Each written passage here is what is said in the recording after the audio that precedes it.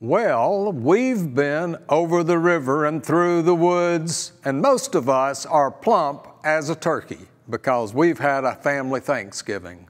But now it's time to think about deck the halls with boughs of holly, because coming up soon is the hanging of the green service, in which our sanctuary and church will be decked out in green, and we will also hang symbols of chrismons upon the tree to remind us of the coming of Christ.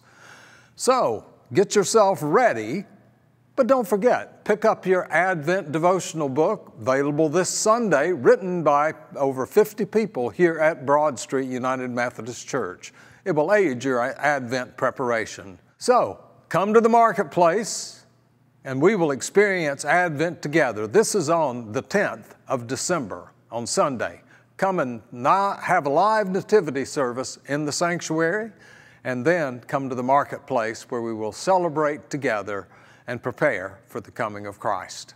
We've got cold kids in this community and a program called Warm Coats, Warm Hearts, where Broad Street provides children with coats to aid them through the winter. So be a part of that. They still need donations of money to help purchase the coats. Don't forget, participate in the Super Wednesdays, in which you can come, and the proceeds of the soup that you will partake of will benefit Broad Street's many and varied ministries to children and families and youth. This has been David Catchersid, your News in 60.